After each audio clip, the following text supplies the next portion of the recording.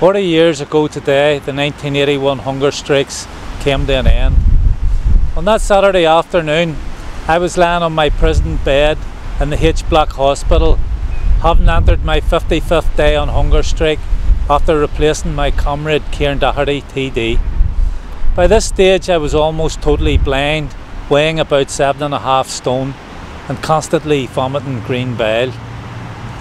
4 days prior to the end of the hunger strike, I was examined by an external doctor. He asked me to lay back flat in the bed before pressing his fingers gently under my rib cage on the right hand side. I almost leapt out of the bed in agony as the pain radiated throughout my entire body. My condition was severe and life-threatening. My liver had become enlarged and began to shut down. The doctor told me that even if I ended my hunger strike there and then, he couldn't guarantee my survival. As blunt as this news was, I didn't let it cloud my vision or commitment in seeing the hunger strike through to the end.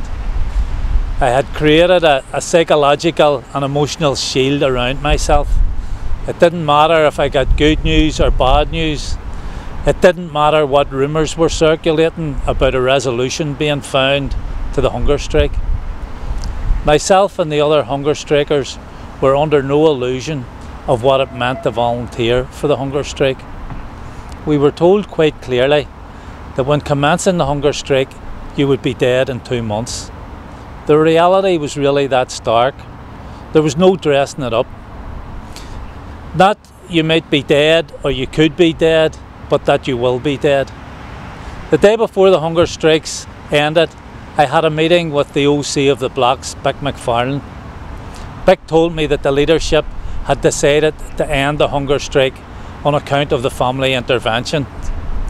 It was an obstacle that we just couldn't overcome. Given the severity of my condition, he told me that I could come off the hunger strike immediately and hopefully increase my chances of survival.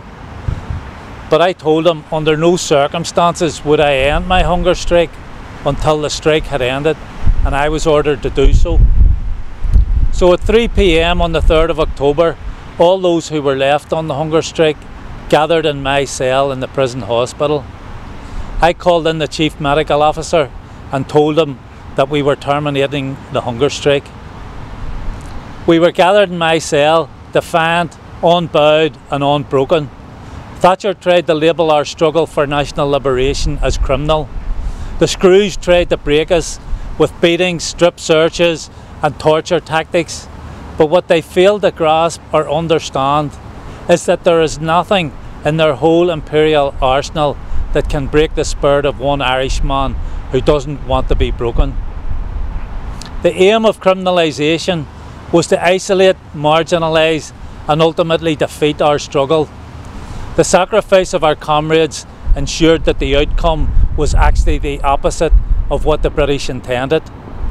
Our struggle has gone from strength to strength, and we are now within touching distance of a united Ireland, the objective for which our 10 comrades sacrificed their lives. The sacrifices of Bobby and Frank, Raymond and Patsy, Joe and Martin, Kevin and Kieran, Thomas and Mickey will continue to inspire us as we build a new republic